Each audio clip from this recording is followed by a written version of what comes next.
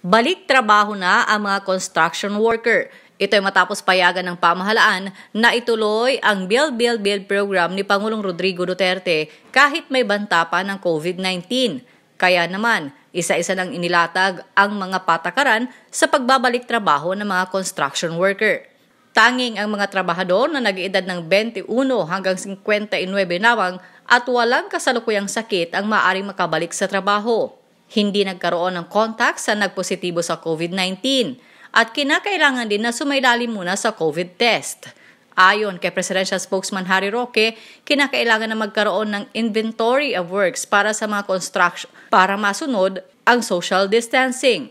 Kapag break time, dapat staggered manner o paunti-unti lamang. Dapat po patirahin sa maayos na quarters sa mga empleyado sa buong panahon ng proyekto na cover ng ECQ at GCQ. Kung walang matutulugan na quarters, magsasagawa ng prior deployment procedure sa bawat re-entry. Kinakailangan din na iwasan o bawasan ang mga kailangang gawin sa labas ng construction site. Limitahan ang bilang ng mga personnel na may gagawin sa labas at mag-disinfect kapag bumalik sa trabaho. Araw-araw din na i-disinfect ng mga field offices, employees' quarters at iba pang mga common areas. Para sa mga concessionaires, contractors, subcontractors at suppliers, magbigay ng sapat na pagkain, malinis na inuming tubig, disinfectants at sabon sa kamay para sa kanilang mga in-house personnel. Araw-araw na pag-monitor ng pre- at post-health work condition ng mga trabahador, kagaya ng pagkukuha ng temperatura.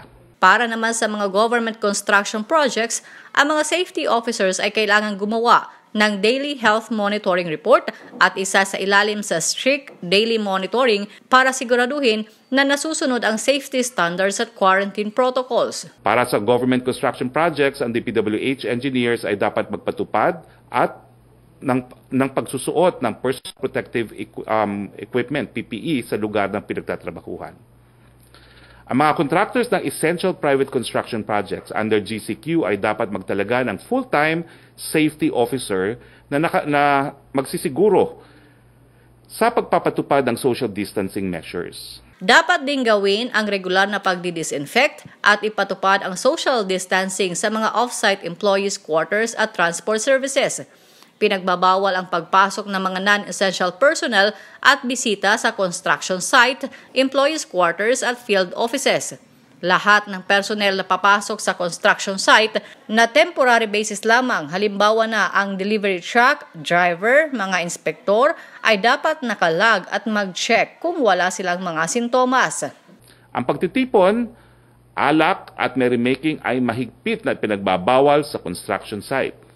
Gawing clustered at staggered ang deployment ng mga empleyado sa construction para mabawasan